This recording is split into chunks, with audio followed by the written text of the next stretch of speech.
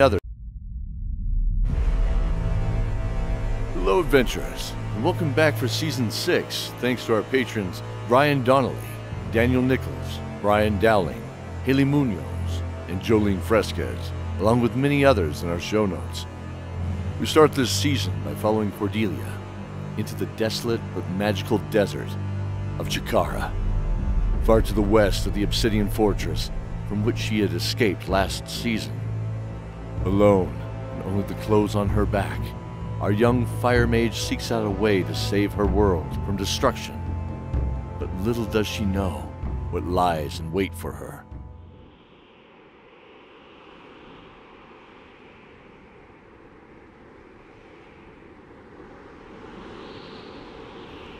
Dawn of Dragons, Season 6, Episode 1, The Torchbearer.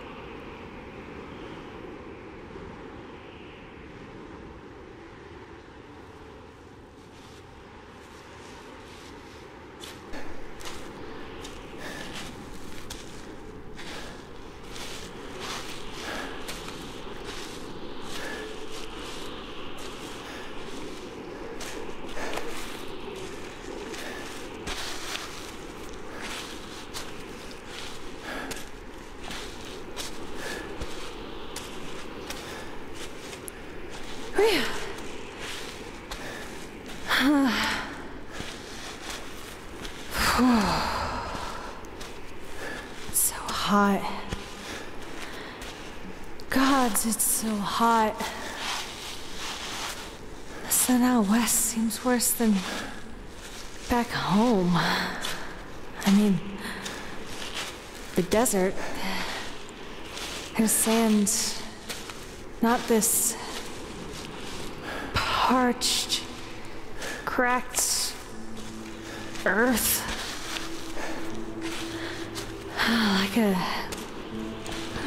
Like a dried up riverbed, just stretching as far as I can see.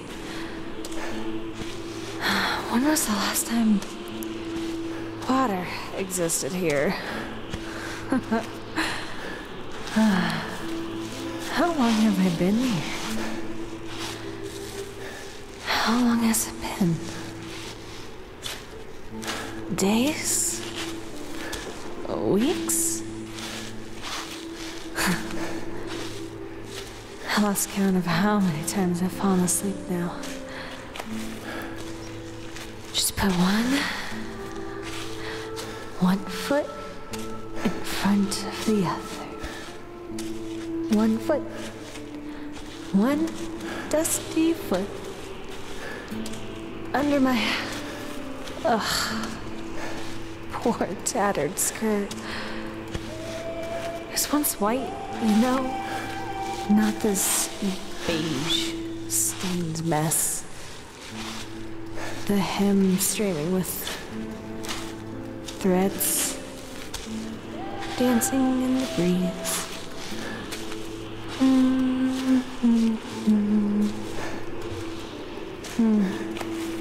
Dancing. I remember dancing. Remember Baron Fenrir's ball.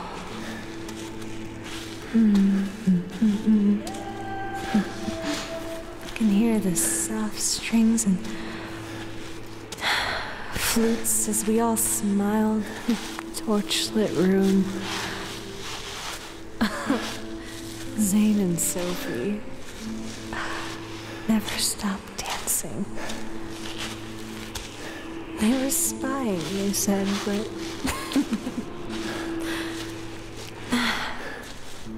Benedict looked so upset and nothing for his diet.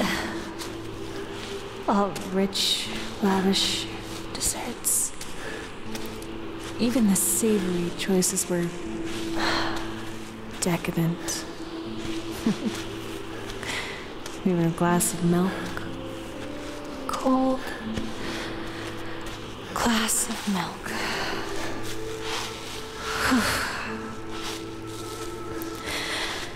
That sun burns my cheeks through the torn muslin they've draped over my face. from my sleeves. The dust and sparse, dry grass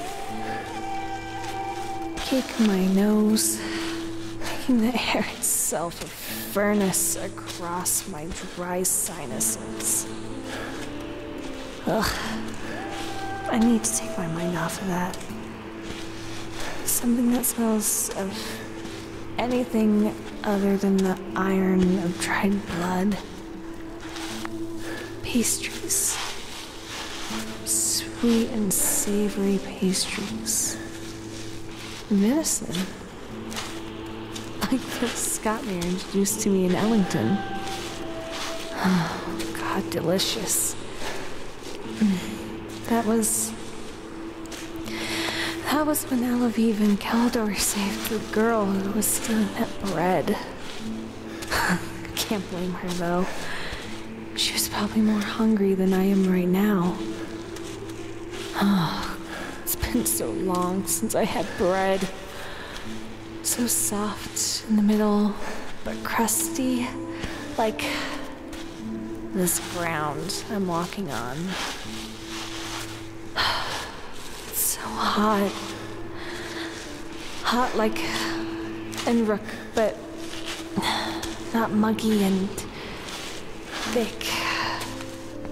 There's no lava, and though the clear sky here is hot, it's not like that blanket of dark clouds with bright crimson edges. Like the lava itself, the lava we ran from. When Arya and Chaco saved us and trapped that great red dragon fury behind us. Arya is a dragon too. And I knew that I could just tell by looking in his eyes the magic he knew. But I have nothing he gave me. I can't work the messaging spell he showed me anymore. Needs a gift from him or someone, and I have nothing. Just these clothes. The staff I found in the Nether Spring are all I was able to find in my escape, but... Wait. It's pretty powerful. And I've survived. I shouldn't be so down on myself. I'm a strong, smart woman. I can make my own way.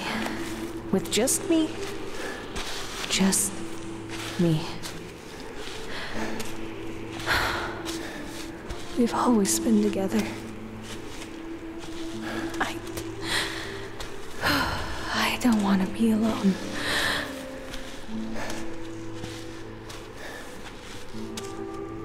The sun continued to assault the dry, cracked earth of eastern Chikara, the desolate and ancient land where forgotten magical battles were fought. The wind slowly whipped dust into the raven-black hair of Cordelia, the fire mage and librarian of the Ivory Library. Last in her memory, she was also a prisoner of the Obsidian Fortress, setting in stone a strange dual citizenship between what she viewed as the forces of light and of night. At least, in some way, she found it interesting as the sun faded on her face.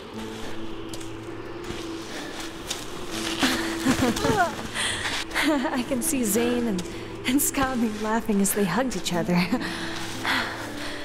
After being alone... Wait, I mean, Sophie. No. That was Zane, too. They're the same. And Sophie never wanted to be alone again, either. I hope she's okay. I hope they got away from Dakion. Oh god, it's so hot. Hot, like... this... Hey, this rock. I'll just sit. Just for a moment. And rest. Here. Just just for one moment. So tired. So...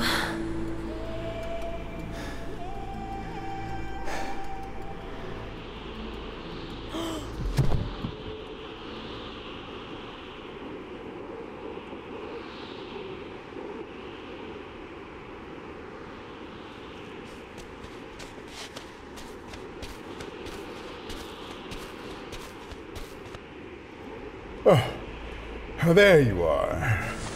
I've got you, Cordelia. Oh.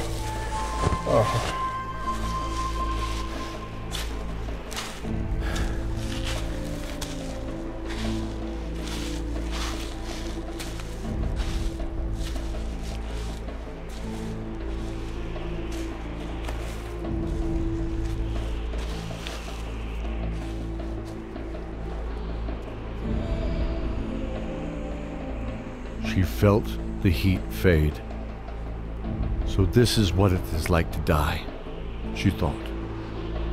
She felt herself lift from the dry, cracked earth, borne on soft winds. A wash of something soft, cold and damp, struck her burning forehead as she fell tumbling, unable to stop, into her dreams. Little did she know that it was the shadow of another person that softly covered her face, that gently wiped her brow with a damp rag for a moment, before scooping her up fluidly and bearing her away like a gentle tide.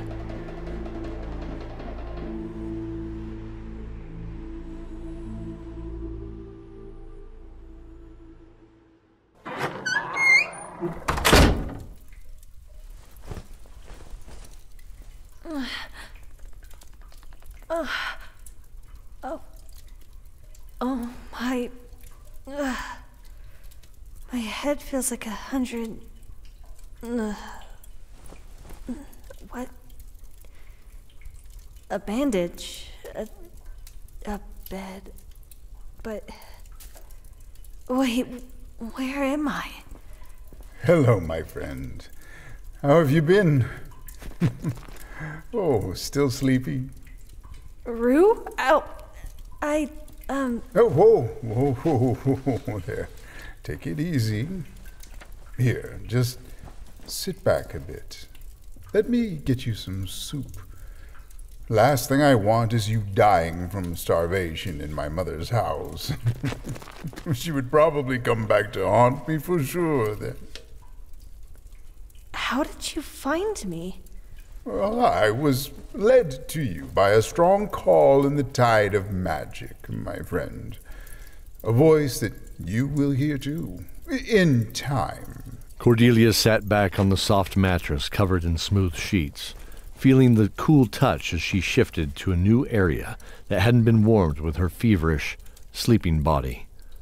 Bleary-eyed, she looked around the room. Rue, this is your mother's house? Are we? In Chikara? Yes. Or more specifically, the town of Zestareo. Wait, did you hear my mother's house? I apologize. I meant to say your mother's house. Though Lorhana's house is a lot like the house I was raised in as well. What? Rue, you knew my mother? You never said anything before. I suspected, but it wasn't until after reviewing your telling that I was able to confirm it. Laura's daughter. You look stunningly like her, by the way. And you probably inherited her knack for curious mischief, no doubt. Well, that tracks. Was she a librarian? Oh, yes. But more so, she was my friend. We grew up together here before she left, when we were very young. We both became librarians together. But she also joined up with the Knights of the Glen. seeking more adventure than just books, I guess. To me, knowledge was what fueled my curiosity. The room was sparsely adorned with faded pastel silks of repeating geometric patterns in dark inks, hanging from hardened clay walls. Rue gently stirred the kettle hanging on a stone shelf which served as a stovetop of sorts. It was made of stones, about waist high, and covered in a thick metal top coated with burning coals. Using a tool shaped like a mason's trowel, he moved the coals that turned from black cherry into a golden hue, almost white, under the kettle and increasing the heat. Rue looked at his hands as he picked up the long wooden spoon again, moving a small potato to the side of those smoldering coals to steam gently under an overturned steel bowl. Can I ask you something? Oh, sure. What do you need? Your mother carried something very special to our temple, and I was wondering, well, I'm getting ahead of myself. How familiar are you with the elements? You mean earth, air, fire, and water? They're also known as the Hag, or the Mother of the Gods, right? Yes, good. I see your time in the library did you well, I suppose. Was that from an old... Yes! Oh, I'm sorry, I got a little excited. It was the old tome on the 4th floor pedestal. The one with the 6-pointed star and the blue-black leather? Excellent. So you learned about the beginning of all things in that tome, correct? Oh, yes. It spoke of the elements and their first children, the, Pala... You had it! The para-elements. Yes, they are like children in the way they act. Unpredictable and impulsive. Really, they are just the shared powers of the elements themselves when they combine. Though they never combine the opposing forces, do they? You mean like fire and water, or earth and air? Yes. Rules, I was told. See, the elements are their own entities, and as you know, created the deities themselves, and some semblance of order. Everything falls into these 4 powers, even the 6 magics. Yes. Life and death, chaos and knowledge, creation and destruction, right? Right. Well done, yes. But there are 4 primal powers outside the elements, 4 mysterious powers that are outside their laws. Dragon, Fae, Sun, and Moon. These powers are mysterious even to the dragons and Fae folk, who supposedly, and possibly accidentally, created their own magic. The Sun and Moon, however, are more ancient than even the elements could claim to be, as they balance the cycle of day and night that affects us all.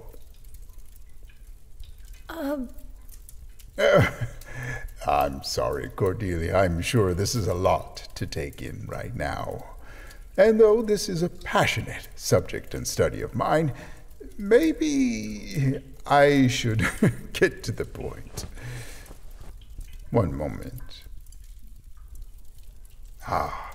Here we are. Some delicious chicken broth, if I do say so myself. And, come here, my little friend. A roasted blue potato from the garden. They are quite savory, you will find. Here you are. Oh, thank you. Ow. It really does look delicious. Drink that broth. Your head probably hurts from the dehydration still. And don't forget to drink your water here. Oh, yes, I will. Thank you. It's wonderful.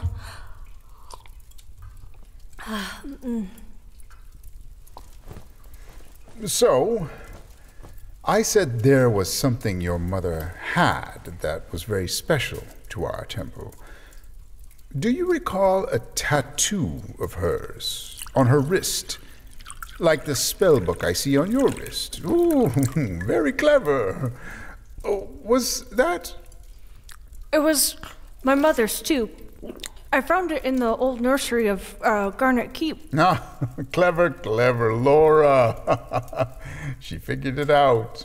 The secret of the tattoos that we know is some sort of dragon or fey magic.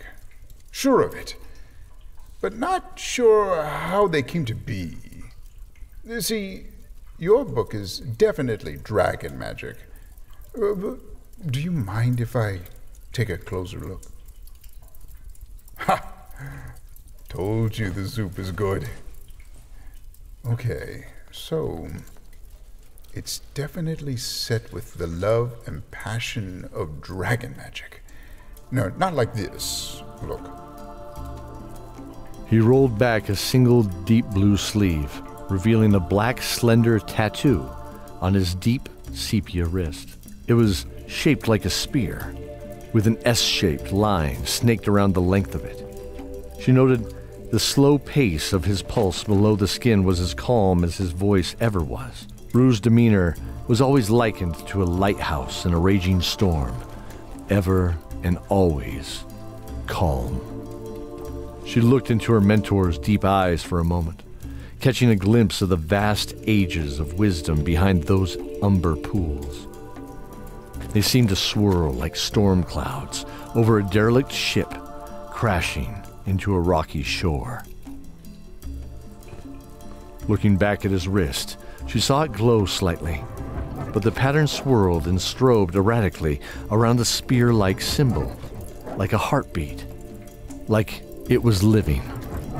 I've never seen that symbol before. Is that a rune of some sort? Oh, you haven't spent much time at sea, have you? Ah, watch. Standing up, he calmly touched the tattoo. Responding like a crashing wave, a 5-foot pole appeared in his hand. It had a 3-foot iron spike on one end, with a bladed tip bathed in a ghostly tide of blue light. A golden cord wrapped down the shaft, ending in a coil within one powerful hand. This is Typhoon, the harpoon of the water elements. I was chosen to carry this when I walked the ancient path in the Temple of the Elements, as did... My mother. Yes. Her tattoo was a flaming sword. Yes. It is called Torch, and is the sister to Typhoon. But she's gone now. Rue dismissed the harpoon from his hand with a slight motion of the wrist before sitting down with a smile. She is. But I've been told Torch has returned to its resting place within the temple and is now calling out for a new partner. And it was that call that led me to you.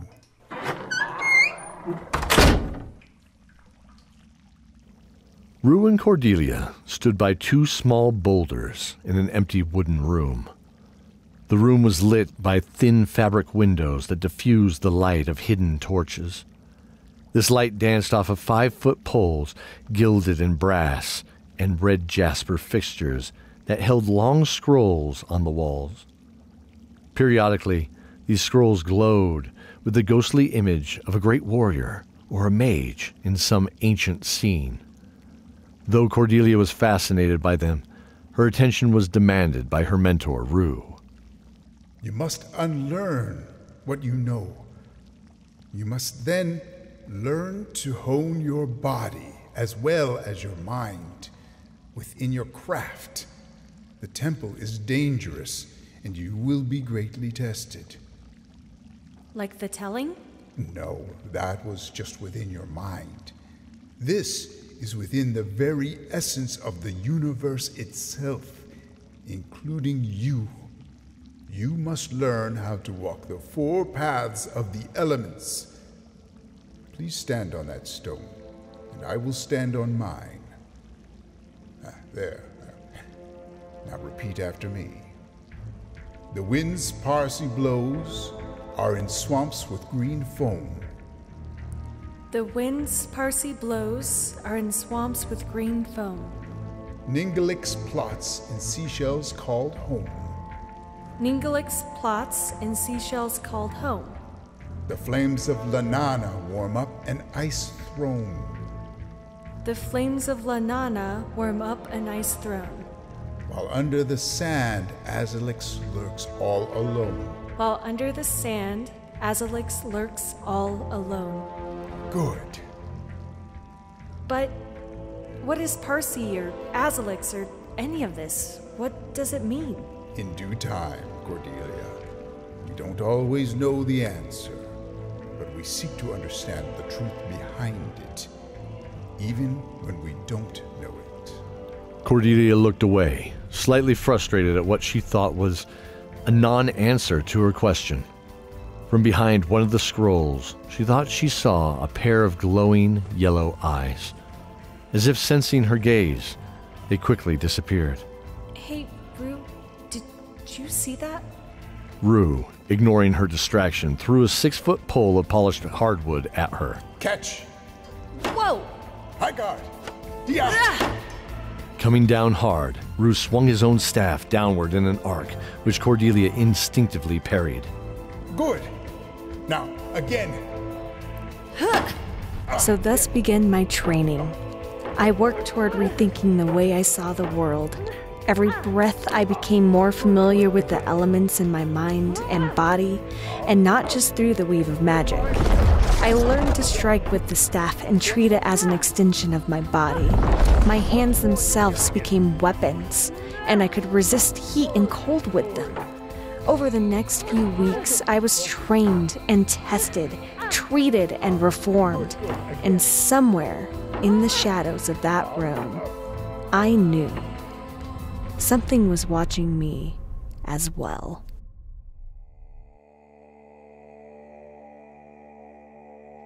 Appearing in this episode, Cordelia the Fire Mage, Joleen Fresquez, Rue the Librarian from the Ivory Library, David S. Deere from a Ninth World Journal podcast, Keldor, the narrator, Mike Ashley. All music in this episode is written and performed by Mike Ashley and is available wherever you stream your music. Thank you for joining us in this episode of Dice Tower Theater's Dawn of Dragons. Please join us in thanking our magnificent cast by leaving a review on your favorite podcasting platform.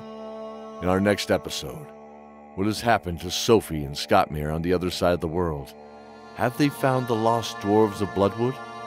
Stay tuned for when we return next month. Until then, adventurers, stay safe and remember the oath.